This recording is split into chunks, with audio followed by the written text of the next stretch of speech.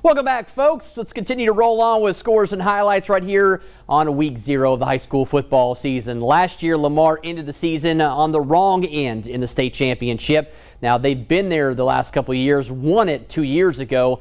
They'd like to get back this season. Hannah Pamplico, they had a nice run last year in the postseason, got things going under Jamie Johnson. Tonight, the two Mets in Hannah. As we take you out, show you what happened in this one between the Silver Foxes and the Raiders. First quarter, Jaquez Lewis showing his speed and his versatility. Takes it in for the touchdown, 6-0 Lamar early on, but back come the Raiders. Eric Mays, Beach, the 1-2 connection. He takes it in, 7-6 HP with the lead.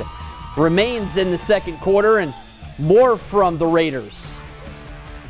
Mays, Jacob Davis, 65 to the house, untouched number 22.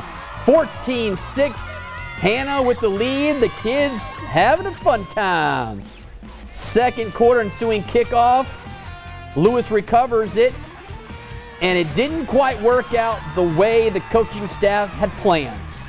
He takes it the other way for the score, and that would cut the lead to 14-12. Back comes Pamplico. Connor Poston pops the ball free, and the Raiders recover. Solid defense. But unfortunately, the offense couldn't quite get anything going despite that, so they give it back to Lamar, and they do. The long touchdown run there makes it 26-21. Corey Fountain and company win on the road tonight. Your final, 39-21, Silver Foxes over the Raiders as Lamar goes to 1-0. HP falls to 0-1. Next week, Lamar, their home opener against Central.